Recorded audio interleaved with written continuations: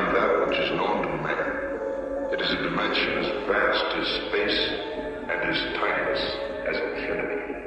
It is the middle ground between light and shadow, between science and superstition, and it lies between the pit of man's fears and the summit of his knowledge. This is the dimension of imagination.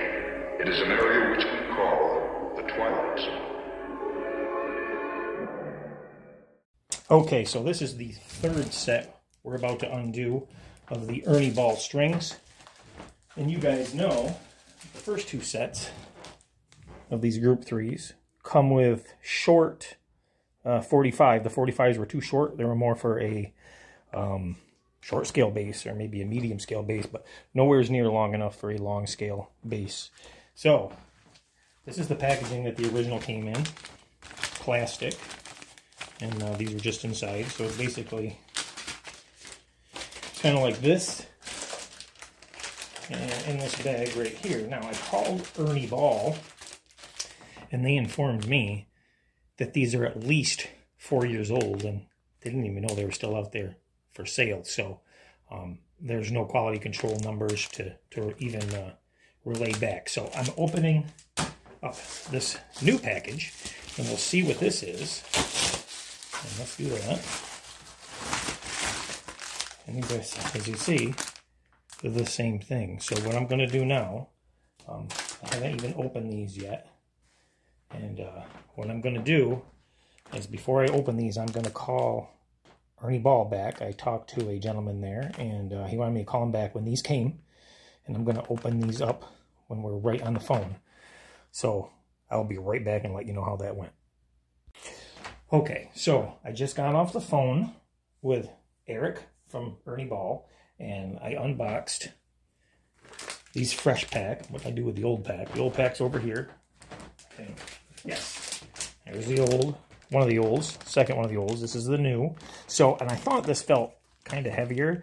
They actually put two 100s in a bag in this one. So there's something amiss with these, and apparently these are supposed to come in a foil packaging and not in this clear. So there's something going on there.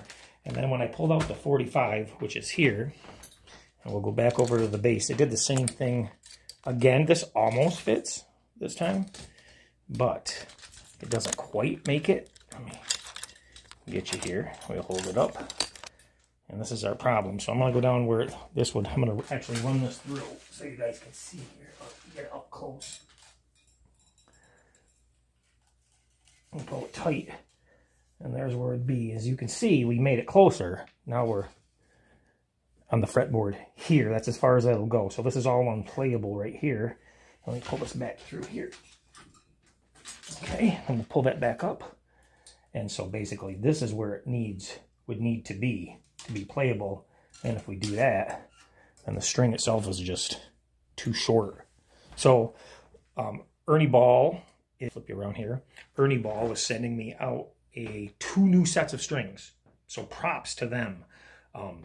So that's pretty cool to know. Their customer service was outstanding, and that's good to know. But we have a bunch of short little 45s for, looks like a short scale, kicking around now. Hopefully they come in time and we can get this bass strung up in time to finish this Rickenbacker style bass build. And we're going to be adding a pickup and a pickup cover. So hopefully everything works out and coincides in time. Thanks for watching Fulton Street Beats, guys. And if you could, hit that like button, share, subscribe, and I'll be talking to you soon.